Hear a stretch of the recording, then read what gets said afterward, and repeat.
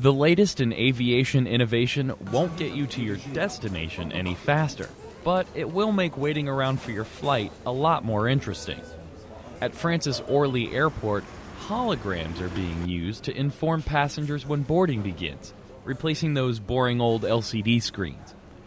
The lifelike projections are of actual airport employees and are designed to help Orly's staff provide a better customer experience. The airport's director praises the humanized device, saying it creates a wow effect for airport clients, and since it attracts children and incites passengers to come have a look. The holographic displays are created using custom-made plexiglass panels.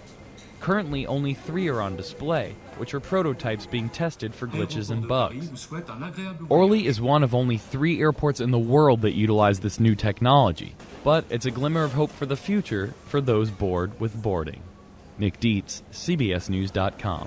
Bonjour, on vous invite à vous diriger vers votre port d'embarquement.